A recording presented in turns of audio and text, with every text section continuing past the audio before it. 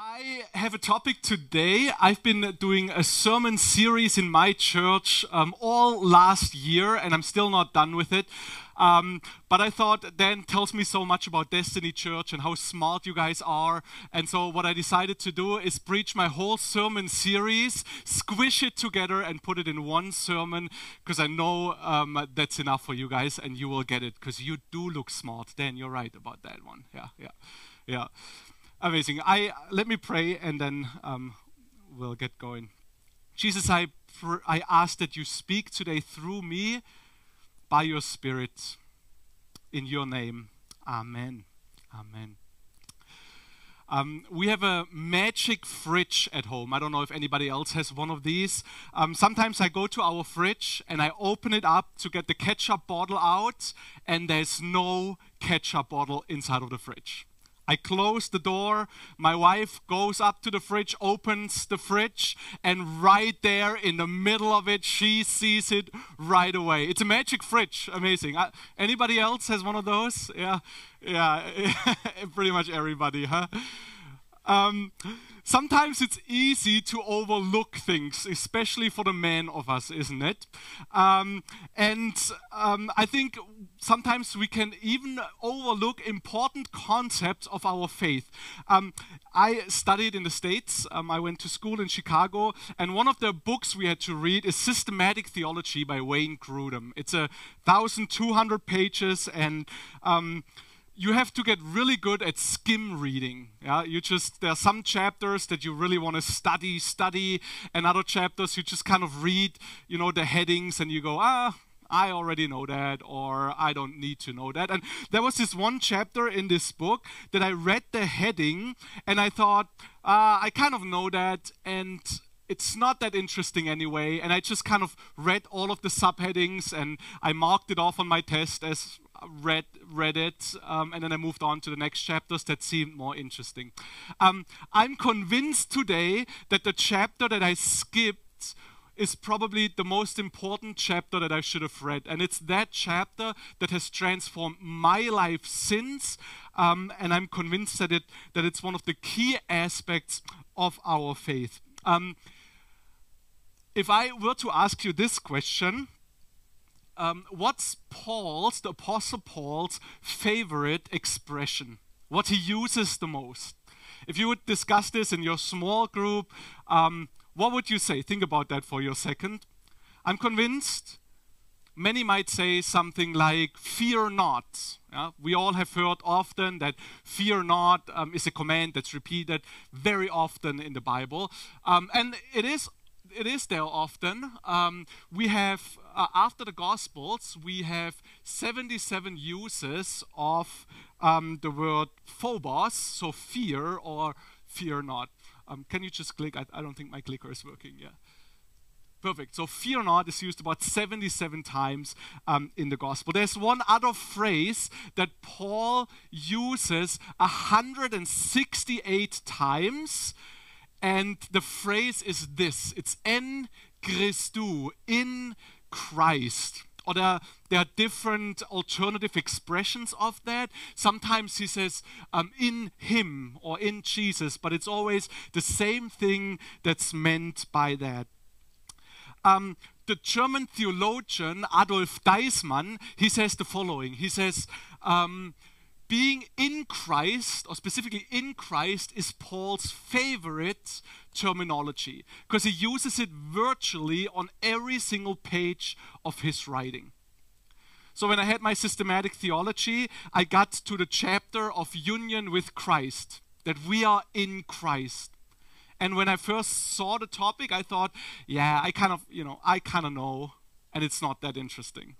And today, I'm convinced that it's not only Paul's favorite phrase in the New Testament, it maybe should also be ours. And it certainly has become mine. So we oftentimes miss it, and the question is why? If it's so important, and if Paul says it all the times, why do we miss it?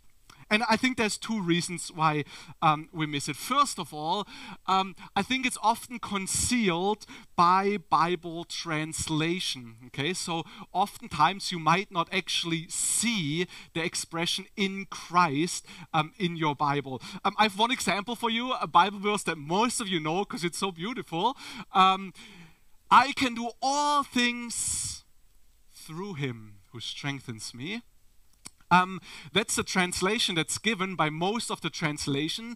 If you read it literally, it says, I can do this, and then there's the Greek word en, our word in the one who strengthens me. Okay, so here, one example of a Bible verse where the in Christ, the in Him, is kind of hidden. Yeah? I'm also convinced that, and that's my second point, that it's not only concealed by Bible translation, oftentimes it's concealed by our interpretation. I have another verse for you up here, where you can see that really well. Ephesians 1:3, it says, Praise be to God and Father of our Lord Jesus Christ, who has blessed us in the heavenly realms with every spiritual blessing in Christ. Imagine you're at a Bible study and you have to tell your group what you notice about this verse. If I were in a Bible study, there's many things that we can start discussing about this, yeah? So first of all, if I would have Jehovah's Witnesses knock at my door, they would ask, why is the Father and the Son mentioned but not the Spirit? What's happening here? And so we could discuss about that, yeah? And then we could ask, what is the heavenly realms and what does that mean? And what does it mean to have all spiritual blessings? Yeah, and so the Bible study goes on and on and on, and we have talked about all those things, and then there's this little phrase right in the end, in Christ. And it seems so insignificant that it's there, doesn't it? And I think one of the reasons why it seems so insignificant is because we always interpret it right away in a certain way. So you might read this as we have every spiritual blessing in Christ. And what does in Christ mean? You might read through Christ. So how do we have that? Why do we have that? Well, because of Christ or through Christ. So we do kind of the same thing that the Bible translations did, yeah, and we replace in with because of or with through.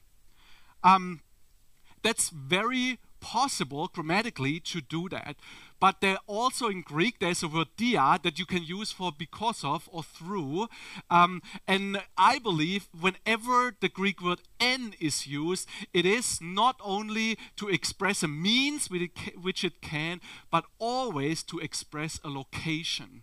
Okay, so you have received every spiritual blessing because you're in Christ.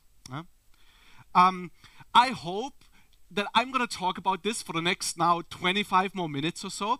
And my hope is that by the end of this sermon, you will never be able to not see that in the Bible anymore.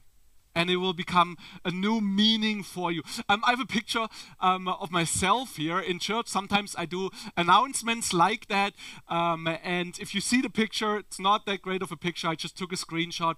First of all, you might notice different things. Yeah, you might notice, man, why is this guy's face so yellow, so orange, or he's kind of blurry, or okay, he has books in the background. Is he trying to look smart, or what? What's going on? There's a lot of things that you could notice. What if I were to tell you? It's not super obvious to see, but in that left upper or in that right upper corner, there is a picture of my dog in a suit. Can you kind of see that? Are you kind of able to see it? That's Mr. Darcy, that's our dog, and he has this Baroque, beautiful dress gown on, and we got that picture once from our brother-in-law. I love it, it's beautiful. If I were to, can we go away from the picture real quick? And then we show the picture again. The first thing you will notice is not that my face is yellow or orange. The first thing you'll notice is probably Mr. Darcy in his Baroque gown, right? So once you've seen it, you cannot ever unsee it again. And so if you ever were to look at announcements in my church now, you would immediately look for the picture of Mr. Darcy. Yeah? I hope today what's happening is that you can never unsee the in Christ references in the Bible ever again. So what's the significance of union with Christ, the fact that we are in Christ? As every good preacher, I have a certain amount of points today that I want to cover. How many points is that? Dan, you taught them well. Amazing. It's 3 points today. And my first point is this. Being in Christ is the defining mark of every Christian. It's what defines you as a Christian. There are many people from different nations here in this room, which is amazing. And if I were to ask you, what makes you an American? Or what makes you an Indian? Or a Brit? Or whatever you are? That's not so easy to answer, is it? So if I were to ask, what makes me a German? I might say, well, I've been born here. But I know several people who have been born here, but then moved abroad and lived their whole lives abroad. And they don't consider themselves Germans just because they were born here.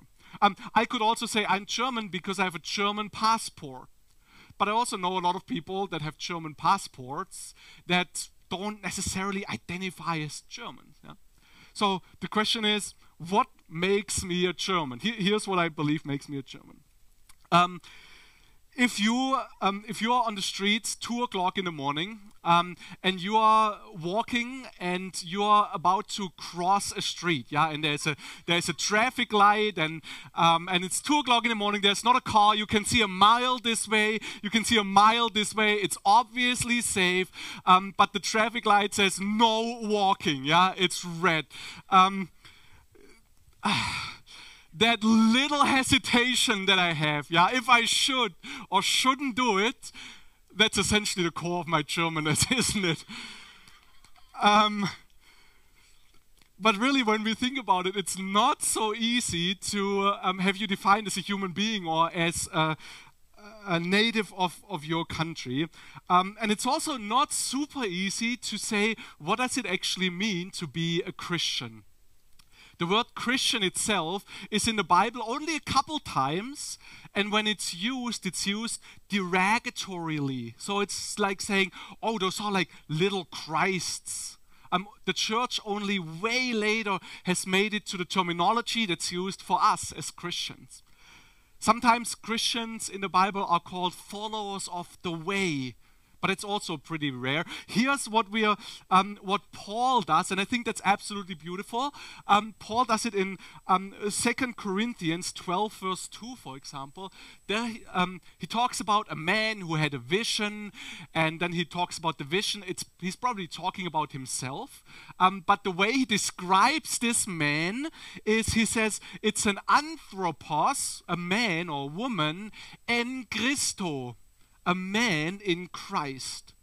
So when Paul wants to say there was a Christian, he says there was an anthropos en Christu. There was a man in Christ. That's how he defines a Christian. Or in 1 Thessalonians 4:16, it's that passage where it talks about, the end times and the second coming of Christ. And then he talks about the dead. And he says, and the dead in Christ will rise first. So how does he describe dead Christians? He said, well, they're the dead in Christ. They're the dead in Christ.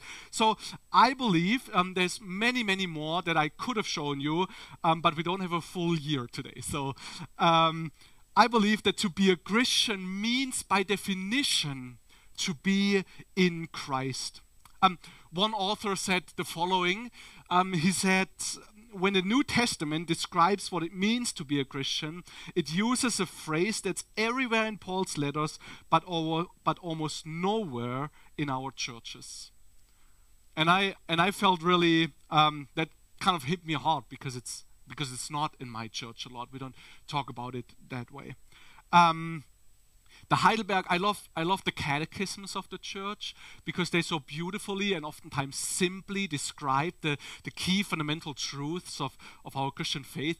And the Heidelberg Catechism in question 32, so oftentimes they're like question and answers. It asks question 32, but why are you called a Christian? Because by faith I am a member of Christ. Because I am in Christ, it's saying here. So, being in Christ is what defines you as a Christian. So next time, I know we don't do this and that's weird and that's just not how we talk, but next time when somebody in your family on the streets or whatever asks you about kind of what religion you follow or what you believe or whatever, can you just tell them, I'm a man in Christ? Or I'm a woman in Christ? I know that's weird. We don't do that, right? But it technically would be correct to say it that way. I'm an anthropos en Christu. So being in Christ is what defines you as a Christian. Definition of being a Christian. Okay, then we have my second point. Being in Christ means sharing in his life or in his experience. I want you to imagine the following thing. Imagine you are at an airport and you sit in your terminal and there's this big beautiful window and you look outside and your plane is already out there waiting for you. Yeah? So you can finally fly to Chicago to eat some good deep dish pizza. Anybody know deep dish pizza from Chicago? Yeah, it's a reason to go over there, isn't it?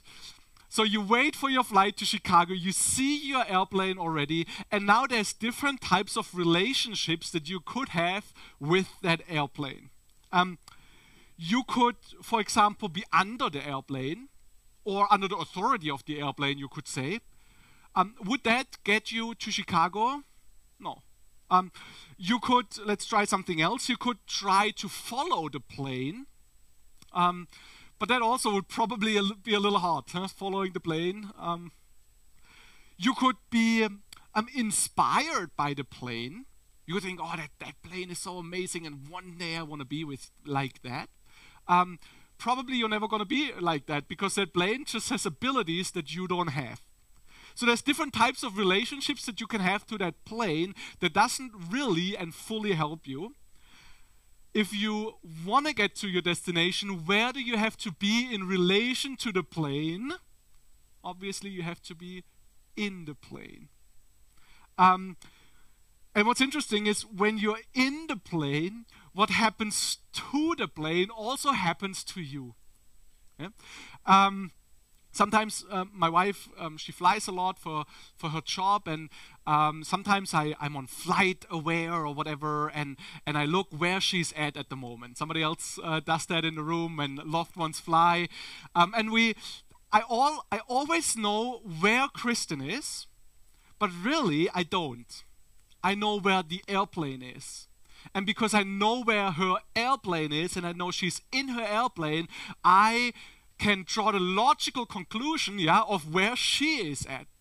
So if I see on flight aware that the airplane suddenly in the middle flight, it turned around and it landed back in Frankfurt, I know that my wife is not in Chicago. Yeah? So by knowing where the airplane is, I know where she is. What happens to the plane happens to you. I believe that's the same thing if we are in Christ. As Christians, we are in him, and we can say what happens to him happens to us, and what happens to us happens to him. I have a list of phrases here that the Apostle Paul uses all over, and I think they're really helpful in kind of trying to understand that concept. Okay, so his life is our life, like the airplane, we are where he is. It happens to us what happens to him.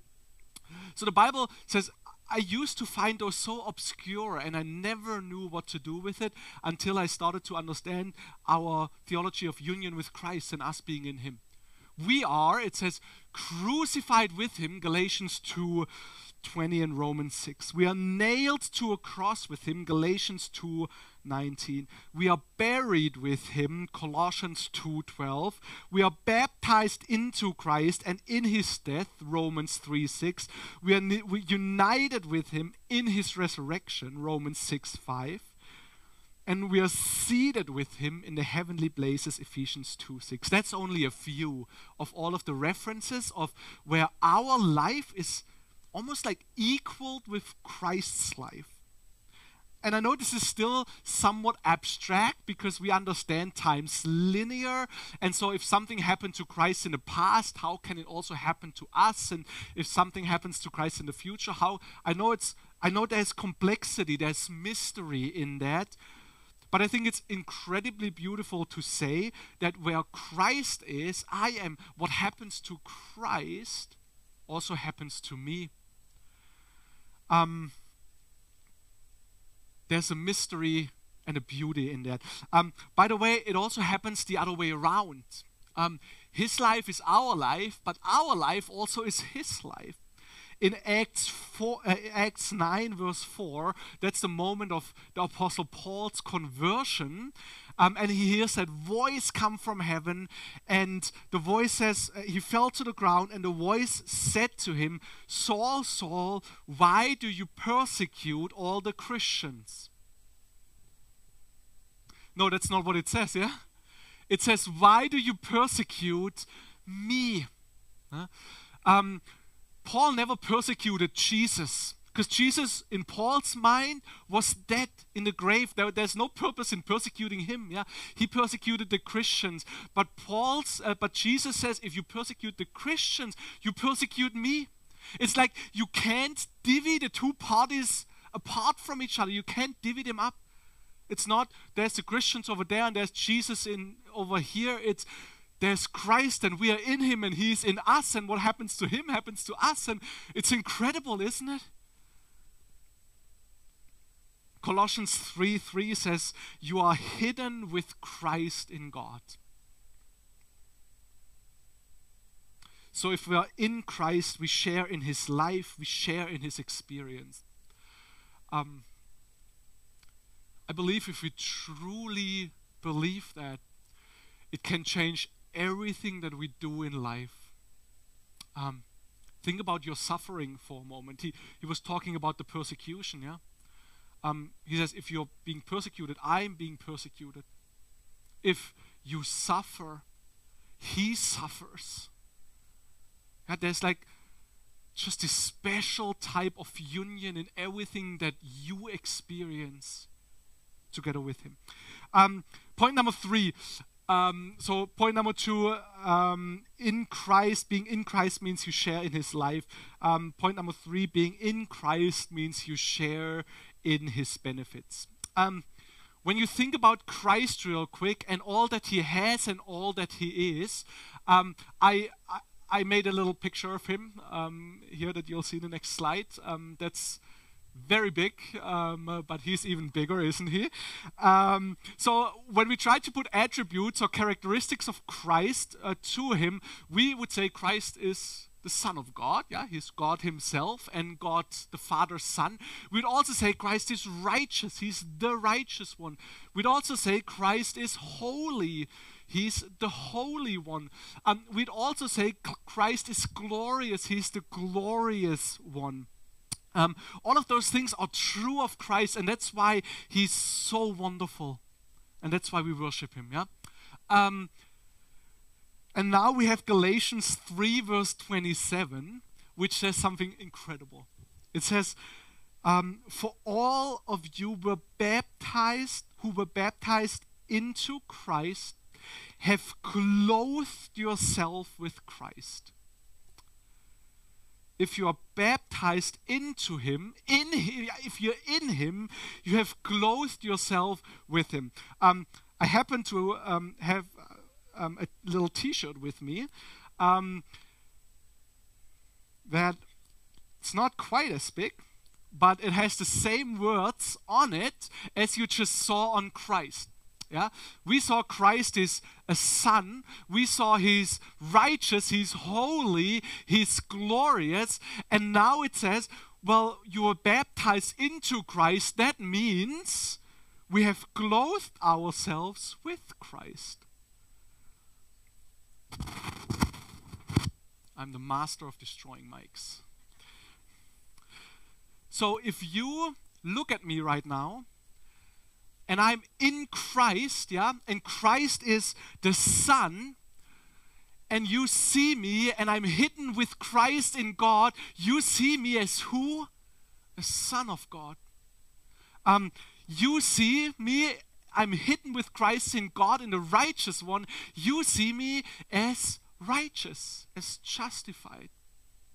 Because I get the attributes of Christ because I am hidden with him in God. I want to show you this quick. I'm not making this up. Whenever you go through the Bible and you look at teachings on justification or on sonship, on adoption, on holiness, you will notice, and you'll see it like the Mr. Darcy picture, yeah, you'll see it from now on, that the in Christ language is always there. So for example, we have, when we look at the adoption, it says in Galatians 3:26, for in Christ Jesus, you are all sons of God through faith. So why am I a son of God? Because I'm in Christ Jesus and he is the Son of God.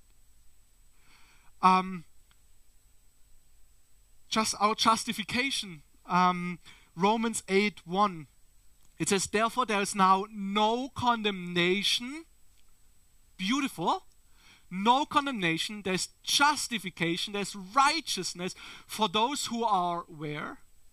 In Christ Jesus. So why am I justified? Why is there no condemnation? Because I'm in him. And he's the righteous one and he's the just one.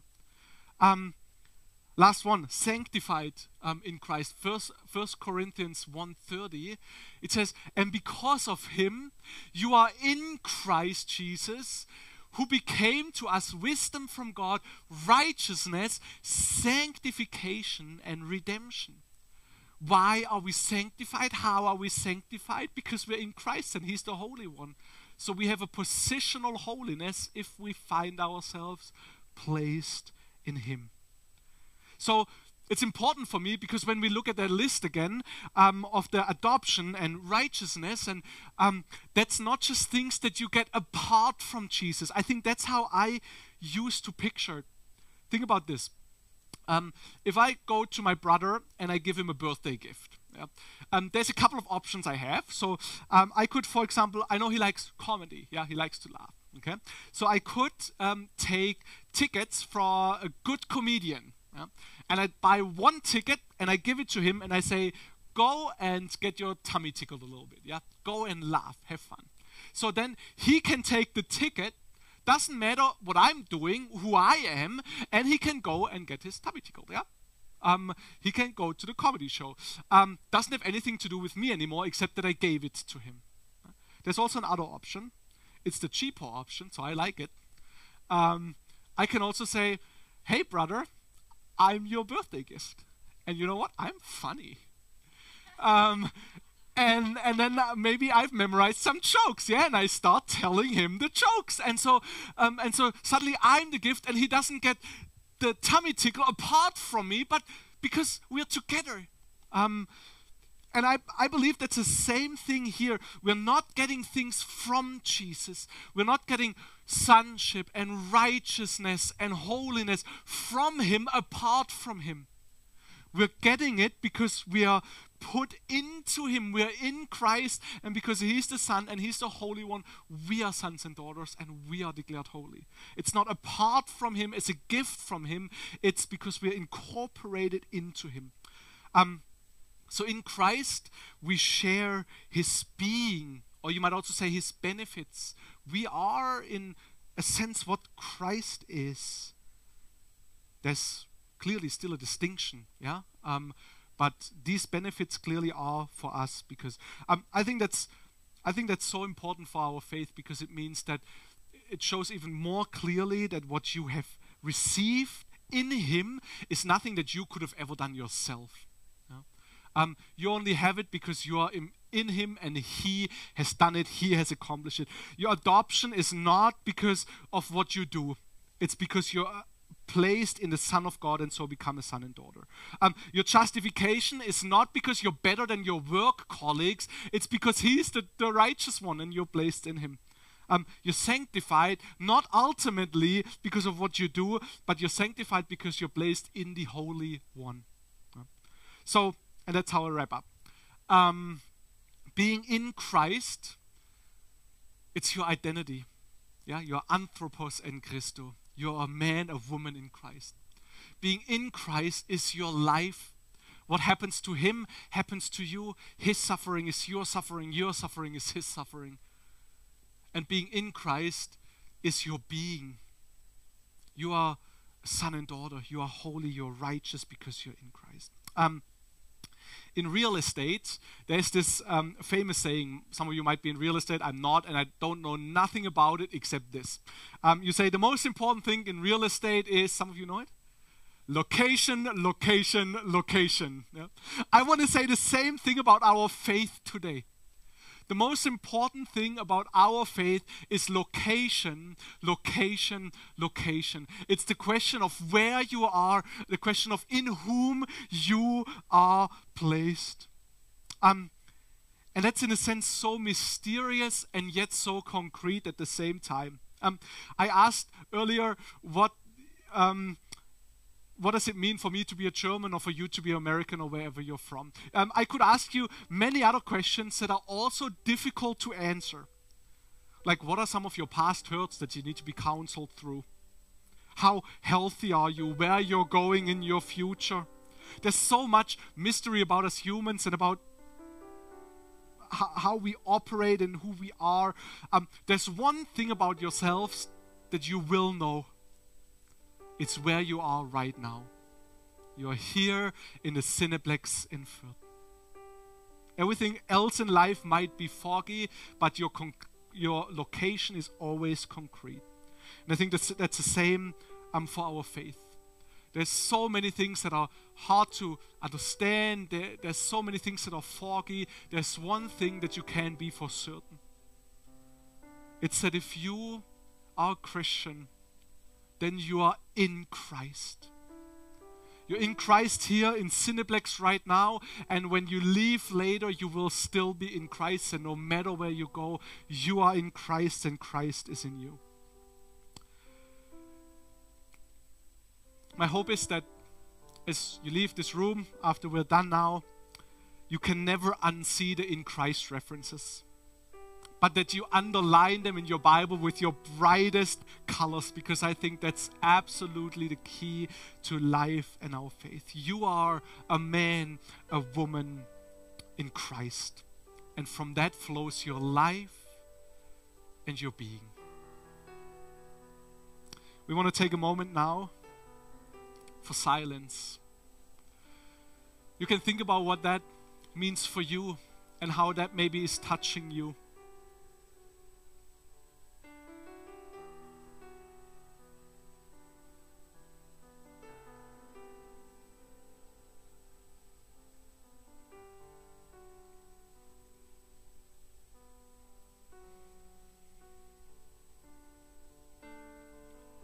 Maybe you can try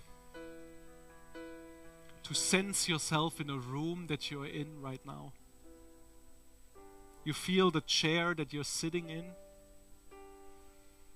You smell the air, the smell of popcorn maybe. You feel the temperature, if you're warm or cold. You hear the music coming out of the speakers. And there really is no doubt that you really are here. Now maybe you can try to do the same thing with your spiritual senses. Can you sense yourself in Christ?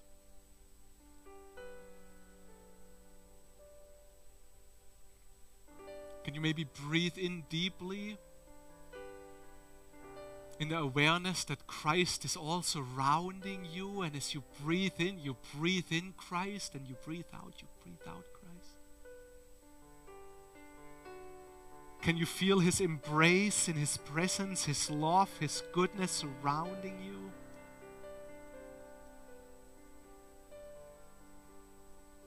Can you picture yourself in the events of the life of Jesus in an amazing, timeless sense, that you're there with Him in His crucifixion? You're there with Him in His burial. You're there with Him in His resurrection. And you're there with Him in heaven where He now reigns. Jesus, thank you for this amazing truth.